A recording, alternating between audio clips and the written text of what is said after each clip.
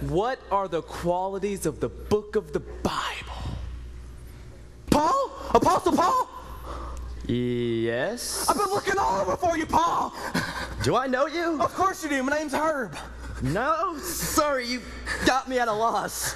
You know, as an apostle, I meet so many people, it's hard for me to remember everyone's names. Well, I was there at Eutychus fell the second-story window. Oh, well, it's nice to meet a dedicated Christian. Well, I didn't hear about the Eutychus thing till the next morning. I fell asleep during your sermon.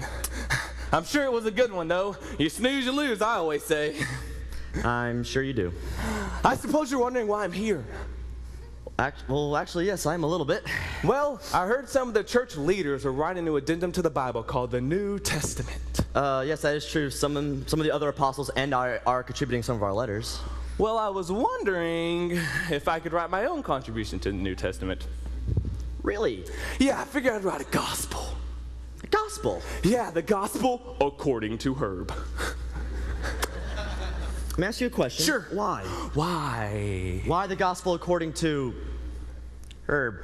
Well, I figured it had a nice ring to it, you know. Matthew, Mark, Luke, John, Herb. What do you think? Oh, God. What is that? What is that? Oh, all right. Well, what are you going to say in your gospel?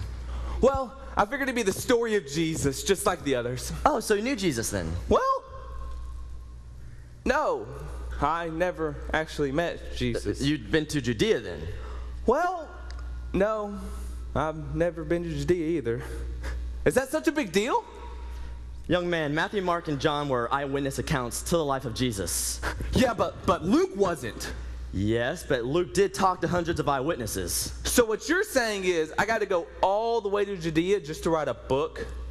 If you're serious about writing a gospel, yeah.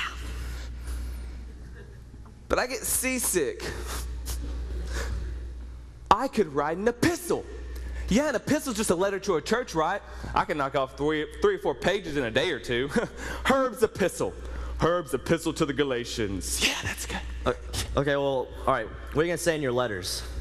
Well, that's why I'm here talking to you. I mean, you're a good writer, right? If you could give me a few pointers.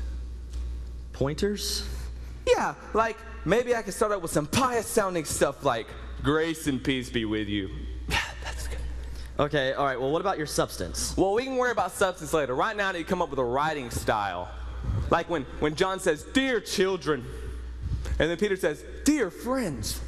But you have the best style of them all. You foolish Galatians. So I figured I could take all those and roll them together and come up with my own style, you know. Dear low-life slobs.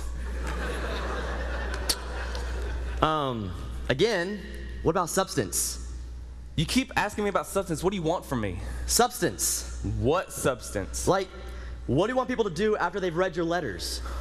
Oh, like when you say go forth and lead by my example?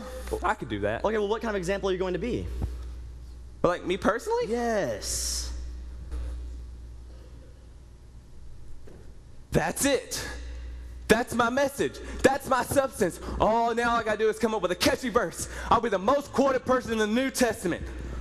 Oh, but something that good can't come early. I need to save it for chapter 3, verse 16, so it's easy to memorize. Herb 3:16, get it? No. Oh, I've got message, real substance. I've even got a catchy verse. Listen to this. Herb 3:16. I don't smoke and I don't chew and I don't go with girls that do.